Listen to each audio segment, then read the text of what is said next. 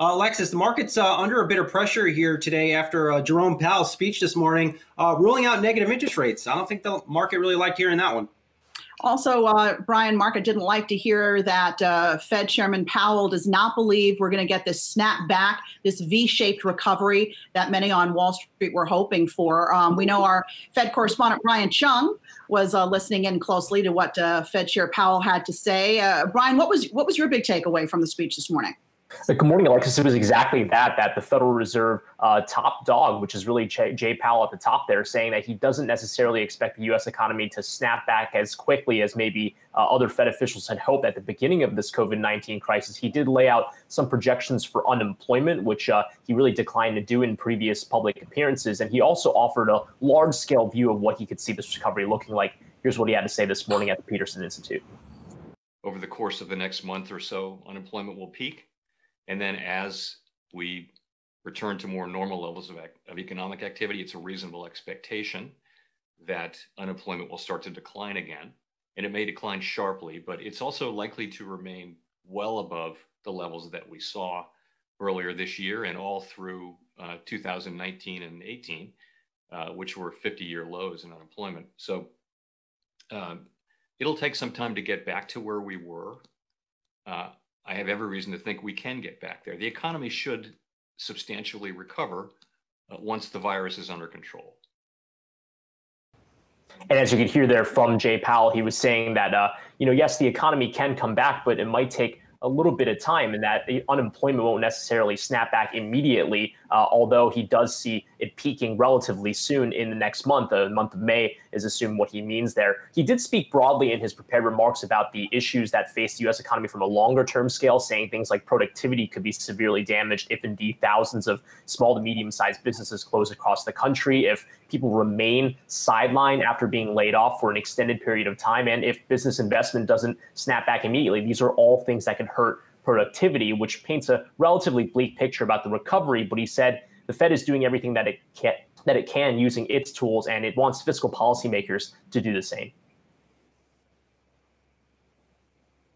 Anything else stick out to you in particular? I know he talked about negative interest rates more at length during the Q&A, and he basically said, we don't believe they're very effective. We've seen other parts of the world go negative with their rates. What's your feeling on what Powell had to say and the market reaction to it?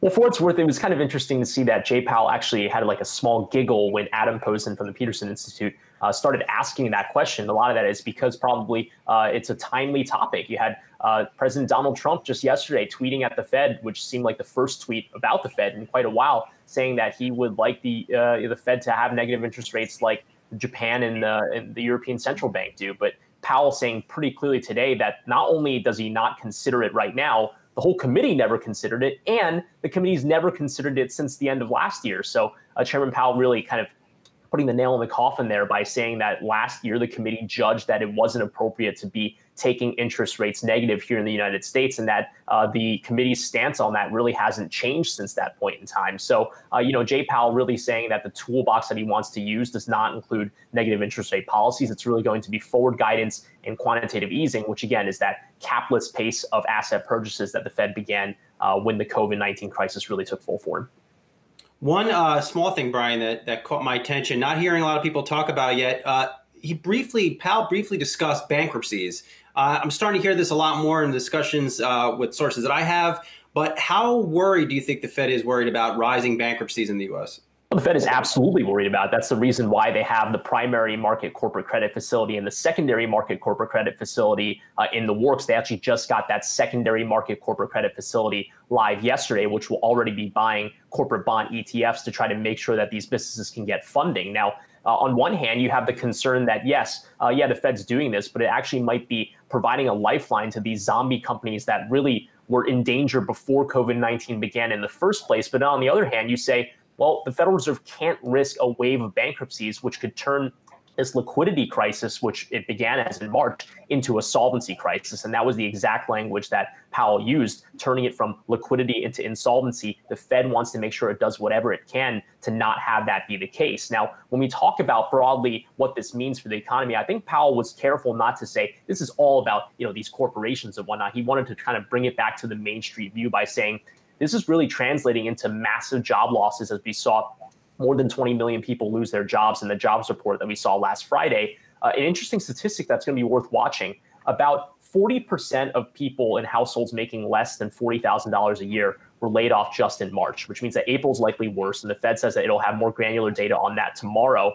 But the Fed really trying to say, yes, we're trying to do what we can on the liquidity front, but this does translate into how people are employed on Main Street. All right, Brian Cheung, we'll leave it there. We'll talk to you soon. Hey investors, Zach Guzman here. Are you interested in learning more about the markets and getting the latest financial news? Well, then click right here to subscribe to our Yahoo Finance YouTube channel. Get the latest up-to-the-minute market analysis, big interviews in the world of finance, and information on how to manage your money every day wherever you are.